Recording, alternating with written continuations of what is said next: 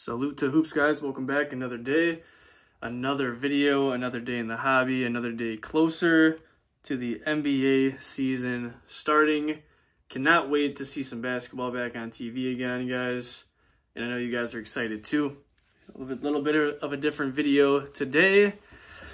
I'm excited about it though. I know everyone likes videos like this, so before we jump into it, you guys can like and subscribe. As you guys know, if you've been following me, you know that my goal is to reach 150 subs by the end of the year. We have 1 month to do it, so I'm hoping we can reach that goal.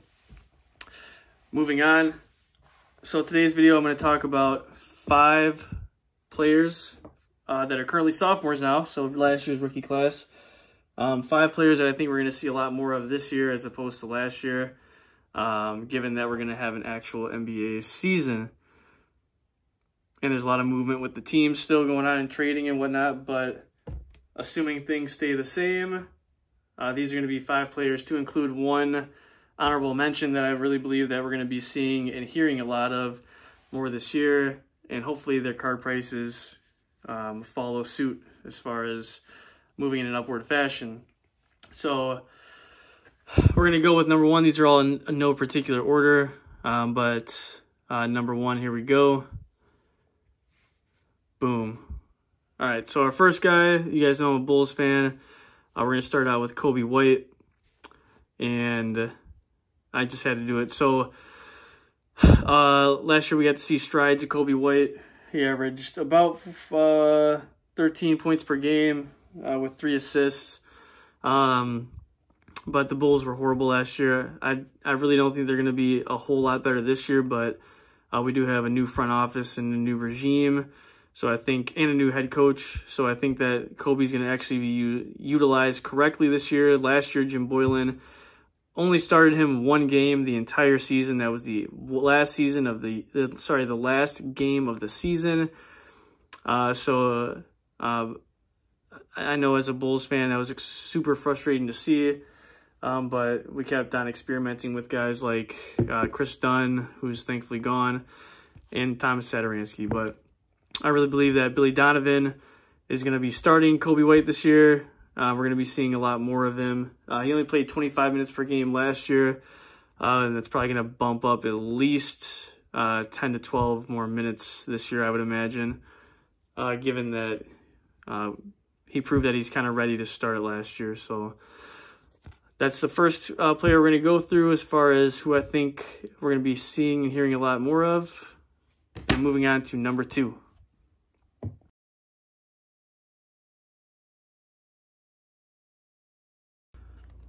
All right, guys, you saw it on the screen. Number 2, we're going to be talking about this man right here, Darius Bazley. Definitely an exciting prospect in Darius Bazley. Super versatile. Can play both ends of the floor and is, like I said, just an intriguing prospect all around. 6'7", can play both the small forward and power forward positions, can put the ball on the floor.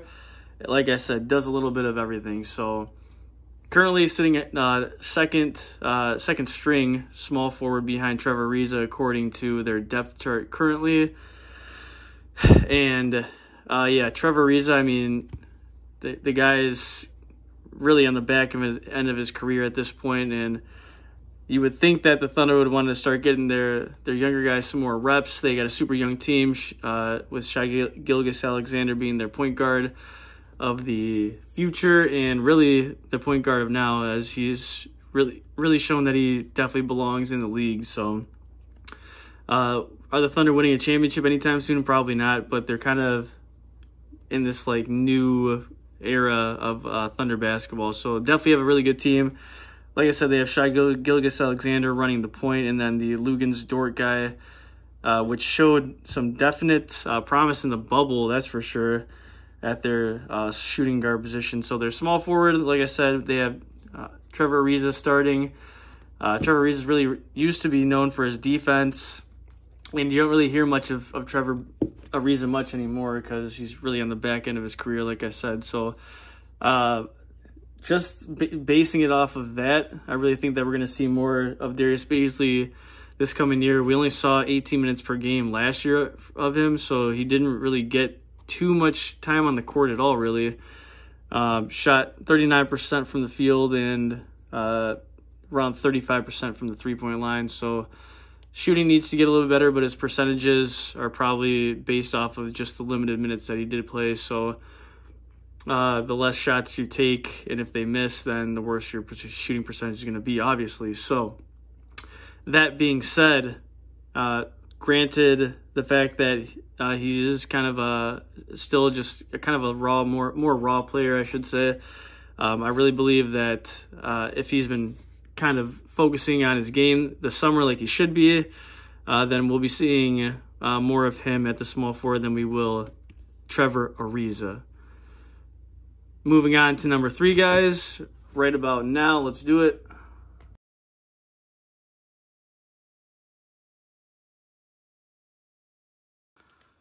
All right, guys, at number 3, you already saw it on the screen there.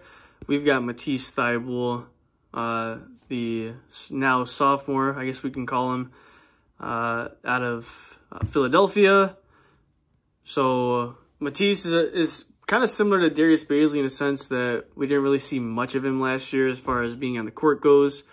He only averaged around 20 minutes per game on the Philadelphia team.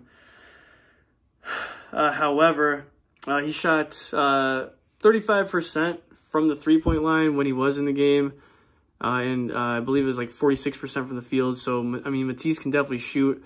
He can put the ball on the floor and play some defense. So, I mean, those are all attributes in today's game that will kind of put a player on the map and kind of keep them in the game. So he's definitely a modern player for sure. He currently sits second, just like Darius does. He sits second on the Sixers depth chart at small forward, right behind Danny Green, who recently chose to sign with them. As we all know, Danny Green is also at the tail end of his career as well. And, I mean, I just can't see the Sixers coaching staff really playing Danny Green, at least for the majority of minutes at small forward.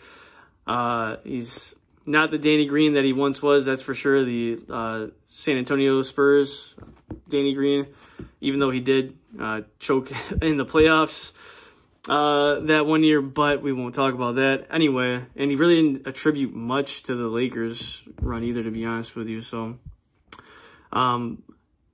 with the way the Sixers are built, they're a super young team.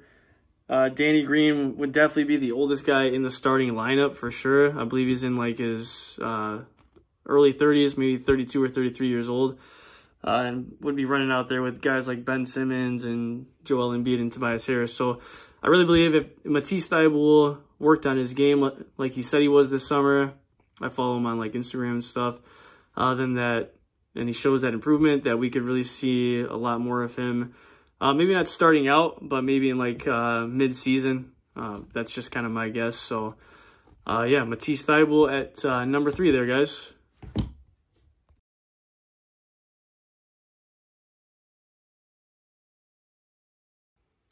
All right, guys, number 4 on the list. You already saw it. We're going to be talking about this man right here, RJ Barrett. Now, I really like RJ Barrett. Like, I'm a fan of his. Averaged probably the most, except for like Zion and John Morant and maybe even Cam Reddish, I'm not too sure. In last year's rookie class, he might have been one of the top rookies as far as minutes per game go. We all know he plays for the Knicks. Unfortunately, the Knicks are the Knicks, and they're really not good, unfortunately. So he did average 30 minutes per game last year, though. Shot not too good from the field, though. 40% from the field and only 32% from the three-point line. So he really needs to kind of improve on that. He did average 14 points per game. However, I guess my fear, and that probably any fear of like any investor, would be that he was only good because he was on a bad team. So that's probably like one of the, I don't want to say a red flag, maybe like a yellow flag. But I really think that RJ Barrett has what it takes to kind of at least be a factor in the league. But if he is going to, he's definitely going to have to get his shooting percentages up. However, I think as long as he's on the Knicks, we're going to be hearing about RJ Barrett regardless, because they really don't have anyone else to score for them other than him and Mitchell Robinson, unless they, I guess, make a decent trade at some point in the season. But I do believe that we're going to be hearing a lot more about RJ Barrett. I don't think the Knicks are really going to be too good of a team next year either, or this coming season, I should say. But I really believe that RJ Barrett is going to be at least a little bit somewhat improved this coming season, and hopefully that correlates with a stock rise in his card prices. So we're going to be moving on to number 5, guys, and then we'll have the one honorable mention as well. So let's get to it.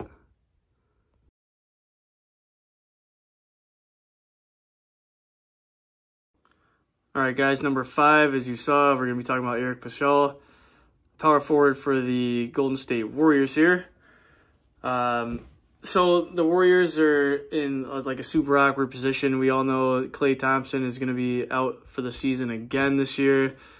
So it's safe to say that the run for the Warriors being like the dynasty is pretty much over. So last year, Eric played a solid amount of minutes as far as his status goes. I mean, he played 27 minutes per game as a rookie, but also you have to take into account that, I mean, the team was riddled with injuries, so he was kind of getting put in every which position that he could play.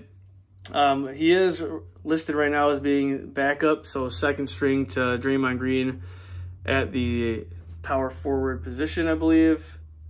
So I shared minutes with Draymond last year. Draymond Green he's 30 years old already, so he's kind of on the tail end of his career.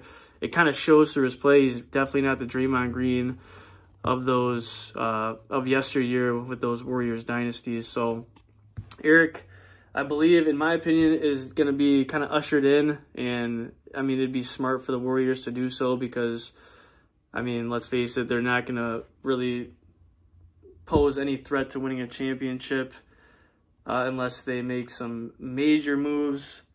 But last year he averaged almost 14 points per game and shot 49% from the field, so he can definitely shoot. And ironically, he's the same height as Draymond Green. So I think that last year he probably learned a lot from Draymond as that veteran presence. And in my opinion, this year would probably be primed to start playing more minutes than Draymond, as Draymond is really declining as far as his play goes. So just another reason why I think that Eric we'll be seeing a lot more of Eric next year.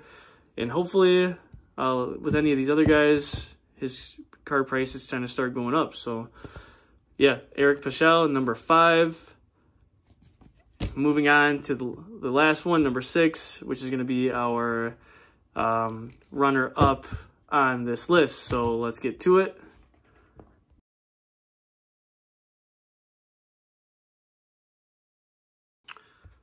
All right, guys, our final guy right here, as you saw on the screen, runner-up is going to be this man right here, Talen Horton-Tucker, shooting guard, Los Angeles Lakers. I know this is probably super random, and that's why this is a runner-up.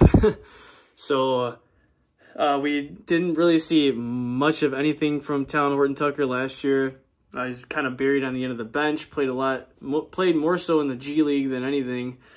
But did make 6 appearances for the Lakers, like the actual Lakers, not their G League affiliate. Started 1 game, and in those 6 games, he averaged 5 points per game, which is not too bad. Shot 46% from the field, 30% from the three-point line, which is okay. I mean, it's not too bad at all. The good thing for Talen is that the Lakers have made some moves. Danny Green is gone, and he is now number 2 on the depth chart for that Lakers second squad with like Dennis Schrader and all them. So we're gonna definitely be seeing a lot more of Talen Horton-Tucker It's just a matter of whether he can kind of get acclimated to the NBA game. Now, I've seen some footage on him. The guy can definitely play and is a pretty solid player. So with being only 19 years old, he has definitely time to grow in the league. And playing with a guy like LeBron James always helps the cause. So that is why we're making Talon Horton-Tucker our runner-up for players that we are going to be hopefully hearing a lot more of next season. Boom. And that concludes it, guys.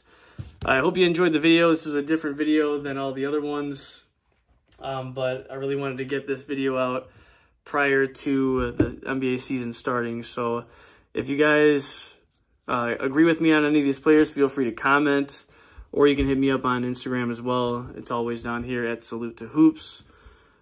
So yeah, hopefully I can get a couple more of the videos like this out where we're talking true basketball and investing in so on and so forth. So really appreciate you guys for the support, and I appreciate you guys watching. Like and subscribe, and I'll see you guys in the next one. Take it easy.